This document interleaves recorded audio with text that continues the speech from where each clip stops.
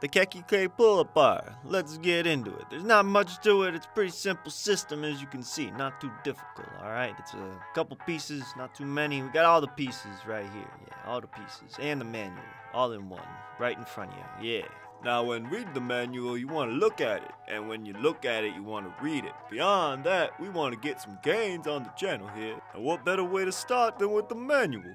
Think about it this way. If you don't read the manual, you're gonna weep. And if you don't read, you'll weep anyway, cause you ain't gonna catch no gains, baby.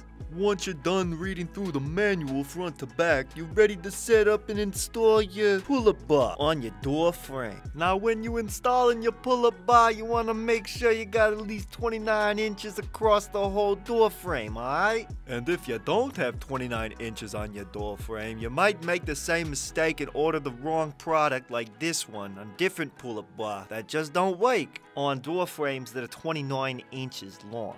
Back to install the KAKICLAY. As you can see, pretty easy. You just gotta slip it under the two door frame pieces in the middle. You set it up. Make sure that those side door frame pads are covering, and hopefully your door frame is high up, because if your door frame is low like mine, you're gonna have to do some pull-ups on your knees, and hey, it's gonna be a bruiser.